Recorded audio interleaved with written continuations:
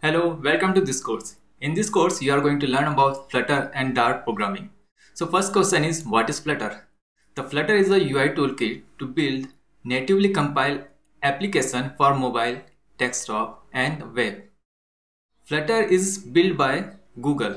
So it is a mobile SDK and the Dart is a programming language. Dart uses the Flutter SDK to transform wizard tree into a natively compiled app. So what is the widget? In Flutter, everything is a widget. So whatever you are seeing on screen, it is a widget and the wizard tree. So you can say the entire application is a collection of widget.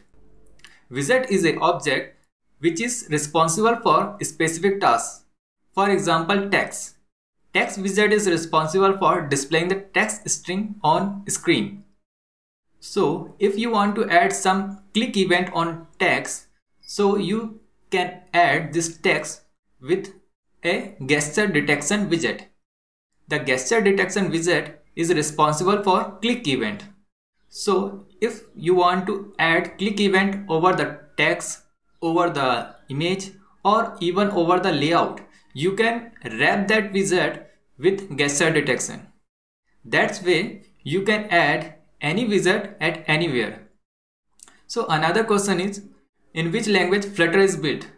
Flutter is written in C, C++, Dart and Sky language. So how Flutter is different from other app development tools? To know about this thing, first you should know how native apps work.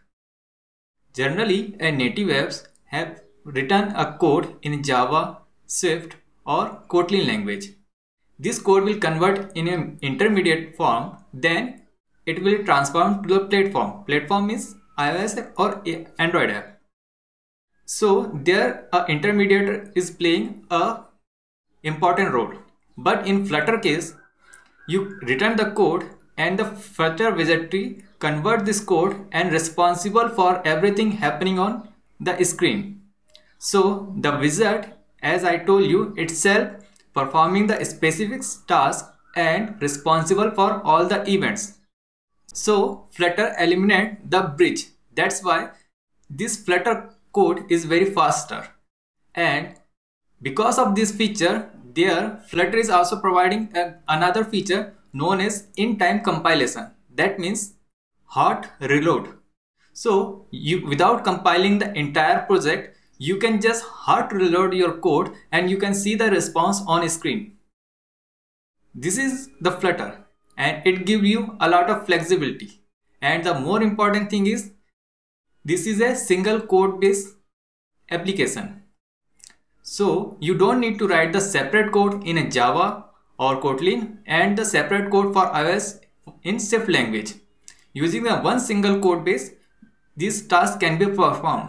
And if at any point you want some code should be execute separately for Android and some code execute for iOS app only, so this function is also available in Flutter language.